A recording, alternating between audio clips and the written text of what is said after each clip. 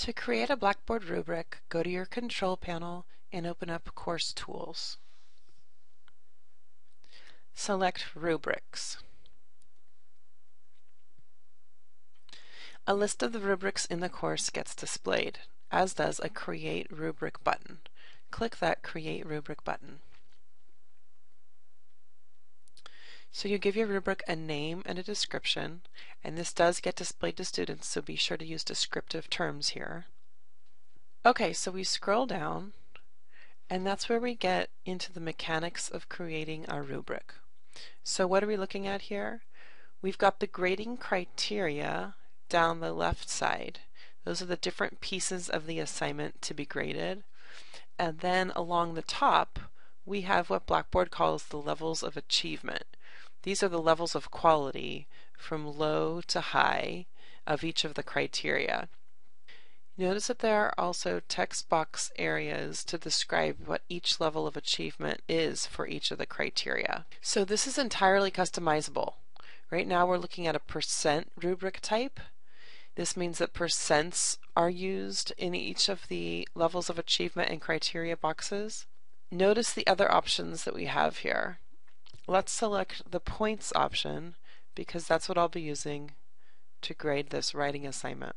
So my writing assignment is worth 100 points total, and I can customize my criteria by clicking the chevron button next to the criteria name and selecting Edit.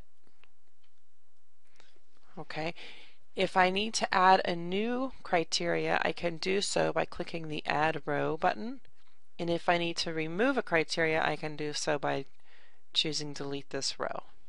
So I've entered the 3 criteria that I'll be using to grade the writing assignment, and now let's look at the levels of achievement.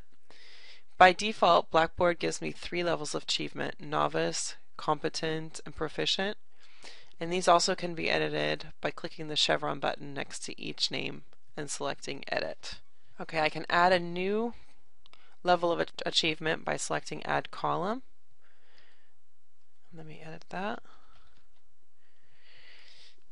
And I can delete a column, a level of achievement, with the chevron button selecting Delete this column. Okay, next we need to enter point values or percentages or ranges, but for each of the criteria for each of the levels of achievement we need to enter a point value because that's the kind of rubric that I'm creating here. So I know my total points for this essay is 100, so this last column needs to add up to 100. And my point breakdown is this: 40, 20, 40. And I'll go ahead and distribute those points across those 3 criteria. Okay, those point values have been entered. So now comes the important part. The most valuable part of the rubric are these text descriptions that go into each of the boxes. That's the information that tells the student why they received the grade that they received. So it explains to them the difference between receiving 40 points for organization instead of 30 points for organization, for example. The text descriptions help students identify what they need to improve their score. So I'm going to pause this recording and enter those descriptions now. Okay, so we've customized the criteria, the levels of achievement, the point values, and the text descriptions. Let's save this rubric by clicking the Submit button. I now see that new rubric in my list of rubrics for this course. In order to attach this rubric to an assignment, I go to the assignment that I'll be using this rubric with.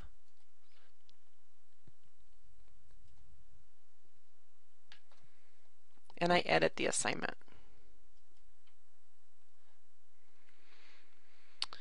First, you want to be sure that the points for this assignment matches the maximum total points that you just used in the rubric. And now we select the Add Rubric button. Notice here that I also have an option to create the new rubric. That would put me back on the screen that I was just on. In this case, though, we're saying Select Rubric and find the rubric that I just created and hit Submit. Here it's asking me to assign the maximum points of the rubric to the points of this assignment, and that's what I want. Once the rubric is associated with the assignment, I have some buttons here.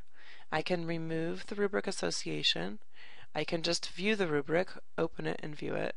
I can go back to the Edit Rubric screen with this button.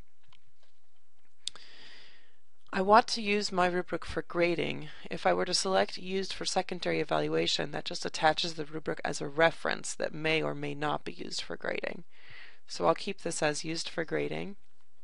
And then under Show Rubric to Students, you want this to be Yes with the rubric scores.